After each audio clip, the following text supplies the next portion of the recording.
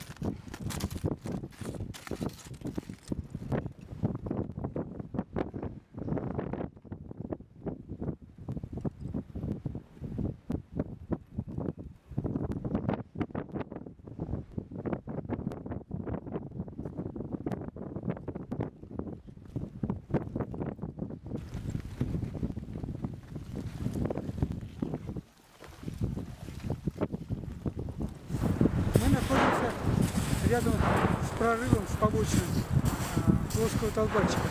Извержение началось 26 ноября и продолжается до 10. Кратер происходит выбросы раскаленного материала бомб на высоту до 100 метров.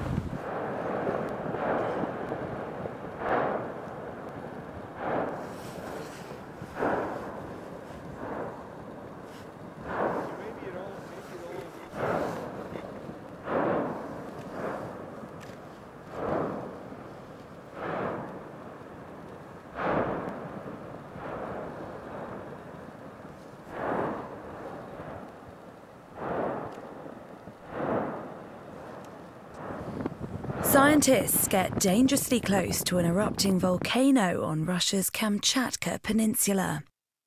Dormant for nearly 40 years, Plosky Tolbachik started erupting in late November last year, spewing clouds of ash up to 3 kilometres into the air. Volcanologists are using the event to research eruption processes firsthand, risking their personal safety to work directly next to some 150-metre-high lava fountains. The volcano is of particular interest owing to its unusual eruptions.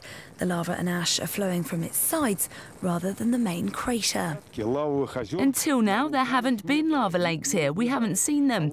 But now we're starting to witness the formation of such a lake.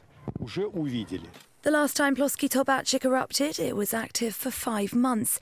It's still not known how long this current bout of activity will go on for.